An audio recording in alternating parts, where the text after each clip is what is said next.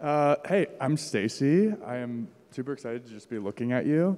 I had written down something in the years of reading your newsletter about creativity, so I thought today would be a good day to ask that. But you said creativity takes both conscious preparation and training as well as unconscious. And I'm wondering in your life where the unconscious parts have showed up. Were the conscious or the unconscious? Unconscious. The unconscious.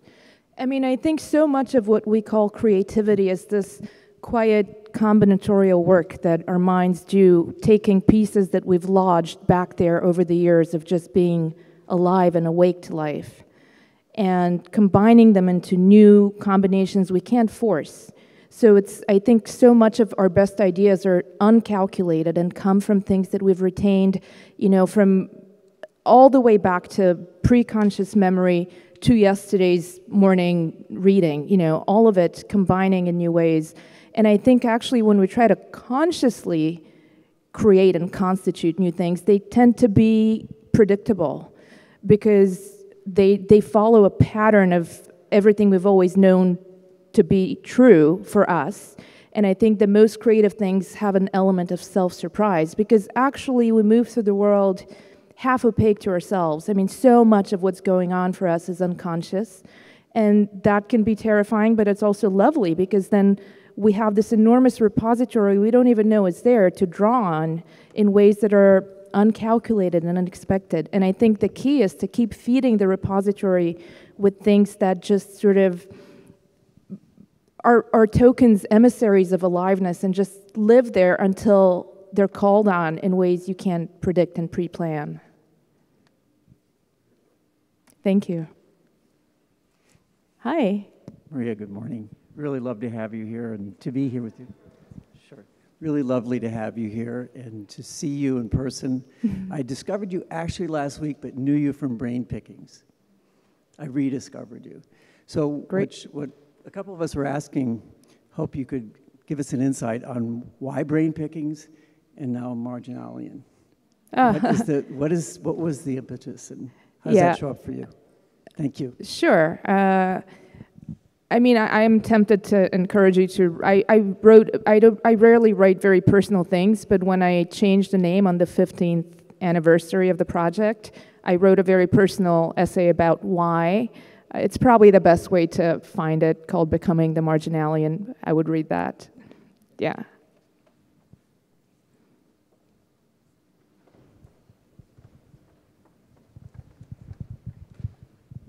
Thank you so much for being here. So I follow you on Instagram, and I noticed that you post a lot of beautiful photos of things that I imagine inspire wonder, or instill wonder in you. Like, I think the other day you posted a gorgeous sunset. And, you hear a lot about how sometimes taking photos of things actually takes away from the experience. So I just wondered if you could talk a little bit about how you navigate that with your own beautiful social media feed. Yeah.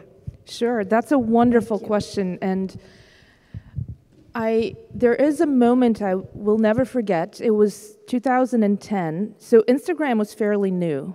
I was in San Francisco, I was about to do a talk, and I was driving with a friend from the Bay, I'm not sure what the geography there, but crossing that big bridge, not the Golden Gate Bridge, the other bridge, and we're sort of racing to get to this talk, and the sun was setting, we're stuck in traffic, and it was a beautiful, beautiful sunset. And I had this already reflex to take a picture of it and post it on Instagram, and I felt sullied by it. I felt so sullied by it. And I made a pact with myself then on that bridge to not take a picture of anything ever until I've actually taken it in first, which means that some of the most beautiful things I see, I don't document because they're fleeting. But sometimes there are moments where you can enjoy it and then capture it. And that, I mean, it's imperfect. Obviously, we're so conditioned by the culture we live in. So even I sometimes go for the phone and have to actively talk myself off of it. But it is a kind of practice. I recommend it, actually, doing this pause moment for yourself before capturing. Yeah, thank you. There's somebody. Yes. I have been following your blog since 2009. I don't know how I came across from it, but it's been amazing. It used to be called Thank Brain you. Pickings. I have two questions. First one is, what inspired you to start Brain Pickings? It used to be called Brain Pickings. And the second question, how much your inspiration comes from nature versus human thought, like art, like music, like classical musicians, like and philosophers, artists, versus pure nature, the plants, the Pick one of the animals, questions. Pick one of the two. the second one. The second one. The Okay, wonderful. inspiration. That's great, 'cause Where you can where your true inspiration comes from. So I spend a lot of time in and with nature to this day, deliberately. And I will say most of my writing actually takes place on foot. I walk a lot. I walk hours and hours. I spend a lot of time in a forest, and I walk the forest for hours. And most of the actual creative aspect of it, particularly for the long-form things like my books and things like that, most of that comes while I'm outside. The rest of it at the keyboard is just transcription. But what happens out there, it's not like, oh, I'm looking at a tree and this is the inspiration and I'm like just going to be this vessel for this inspiration. It's more of that default mode network thing of the brain suddenly being liberated from its habit, and then these things lodged back there in the unconscious that accumulated over years from everything I've ever read, everything I've ever listened to or seen, somehow come back in ways that, you know, for me personally, peripatetically, work so much better than statically. I have a question from live stream from Chandra. Thank you, Kyle, for feeding them to me. What does Maria do in first moments of consciousness each day? In first moments of consciousness? Basically, what do you do when after you wake up? Oh, yeah. I'm a creature of habit. I'm trying to live a little wilder, but I am very habitual. I wake up. The first thing I do is meditate after attending to biological needs, obviously. I meditate, and then I work out. During my workout, I usually, depending on if I'm inside or outside, if I'm indoors, I read. If I'm outdoors, I listen to something. And after that, I have a breakfast concoction that is the same thing every day, which I love. And then I write. Then I would say sit down, but actually I stand. I stand up and write until my brain fizzles out, which is about midday. My brain stops being creative. It can be very productive, but nothing good comes out. I can do administrative work the second half of the day. And I think it's also very important to know when you kind of lose that edge and need to divert the energies. I love the fact that we're really close friends and I didn't know this about you. So Chandra, thank you very much. Okay.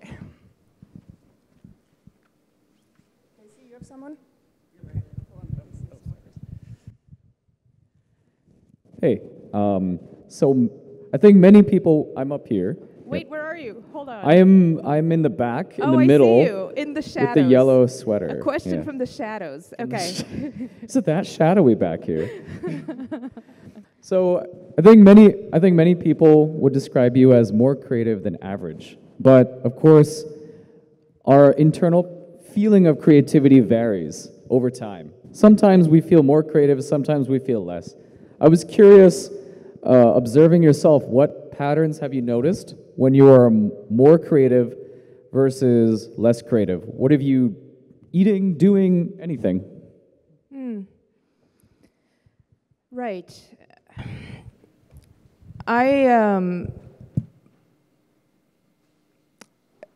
am afflicted with frequent visitations of depression, and sometimes it gets very bad, and in those periods, it is not possible to be creative.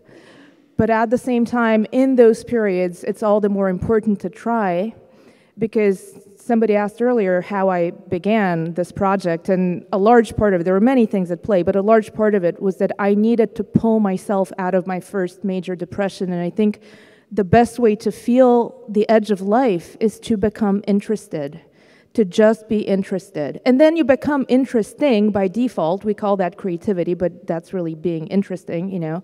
And a lot of it is a kind of survival tactic for those periods. I have also noticed, I mean, the basic things like being physically tired. I mean, our bodies, we're such biomechanical puppets, and resting well, sleeping well is a basic form of self-respect that I think is just fundamental to being able to do what your calling is or what your purpose is. So I try to do that, and when I'm more rested, I feel more creative. It's that feeling on the brain when things are connecting, that kind of sparkle of associations. I know that feeling very well, and I'm very attuned to when it's on and when it's not. And yeah, feeling rested, feeling calm, having a meditation practice, a mindfulness practice helps me a lot. But also I think it's okay sometimes to just acknowledge that you're in the pits and to stay there for as long as it needs to live itself through you, and then pull yourself up, you know, with coming back to whatever it is your calling is. Thank you. Oh, hi, good morning. Stand up. Good morning. Hi, good morning. My question's probably going to be a little more superficial than the other ones. I just noticed your outfit, so I wondered if it was Bowie inspired. What about the outfit? If it was David Bowie inspired, that's what I'm getting the vibe Oh from. my God, I would love for it to be Bowie inspired. Especially the back. The back, well, the thing is, so I had this is so funny. These patches, I used to do for 5 years a show called The Universe in Verse. Maybe some people have gone to it here. Yeah, which was poetry, science, cosmic perspective, a lot of sort of that wonder stuff. And every season had a patch, like inspired by NASA mission patches. So these are some of them. And the back of it, I met this woman who had an amazing bomber with a Saturn embroidery on it, and I asked her about it, and I ended up making this like friend in London out of a random conversation with a stranger and had them embroider this. But yeah, funny. I mean, I don't really... Turn around, Maria. We want to see it. Turn around. Turn around, yeah. There we go. There we go. The pants are like $10 pants, which I wear in Tina's honor, because Tina, when we were studio mates, when I first moved to New York, Tina and I were studio mates, and she still is very into red. In fact, I'm very shocked she's not wearing red today. And like my color was yellow and her color was red, and we would give each other things, or like she would always send me cool designy yellow things she finds, and so today I wear red in Tina's honor. Thank you, Maria.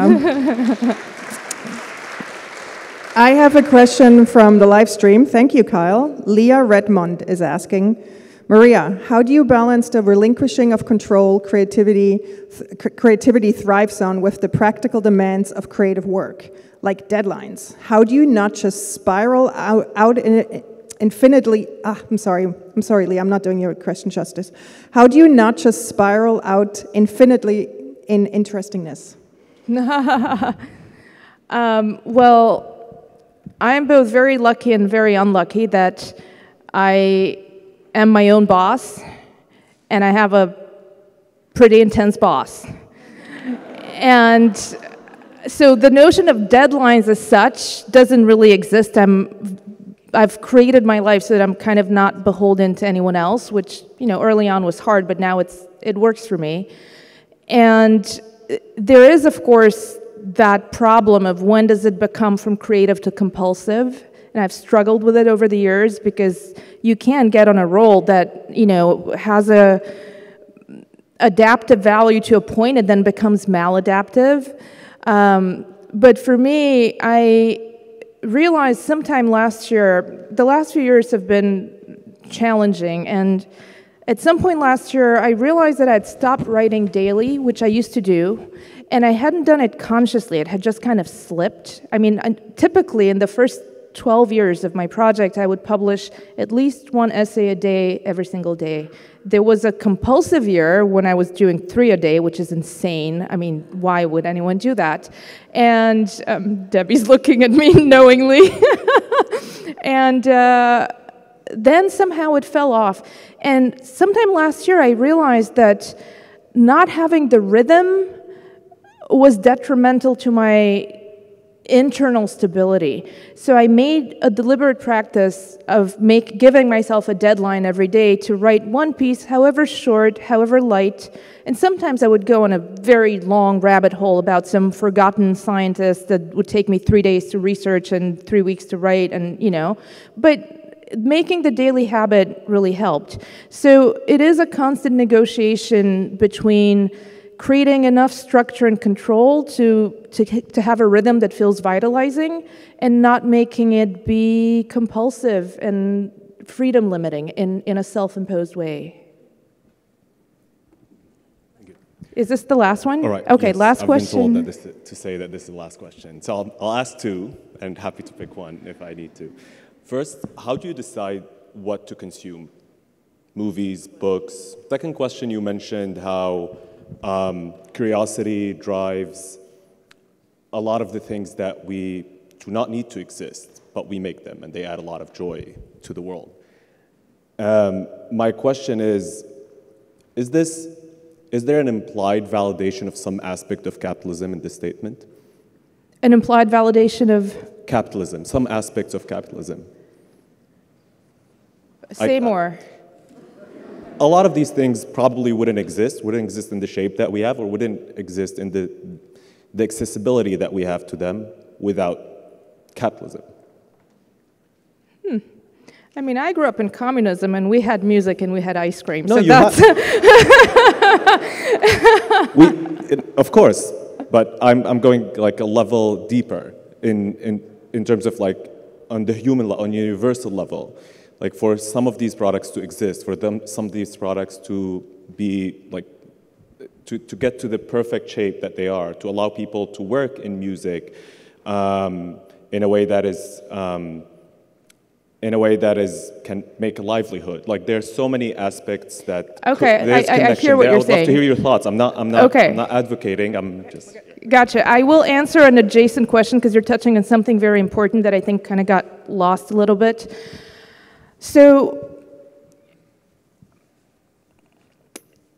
late-stage capitalism has many downsides for creative culture. It also has many upsides of making things available, but I will answer it through the lens of music because I think that's a really great example of what has happened, which is that the machinery behind economics, right, the kind of buying and selling of product has diminished or has devalued the artistic and spiritual substance of an art form. And we have been complicit in that. We have been complicit in letting Silicon Valley take music and make of it a thing for selling apps and selling services, completely erasing the human element of it, the fact that these are human beings making art with their gift, with something they were born with, that is like not to be taken for granted. And all of a sudden, it's a currency for a very capitalist enterprise. And I think first we need to be aware of that because music is really the cautionary tale of what will happen to all of culture if we let it go. I mean, really think about it, what's happened to music, and also that we have agency in this. We have agency. We don't have to go along with the script that late-stage capitalism in Silicon Valley are giving us. And music is a great place to start. Find musicians whose music you love and support them directly. So go to their shows, buy their records, donate to their project, whatever it is, bypass that kind of, economic hostage situation that we've put them in together. Yeah, thank you.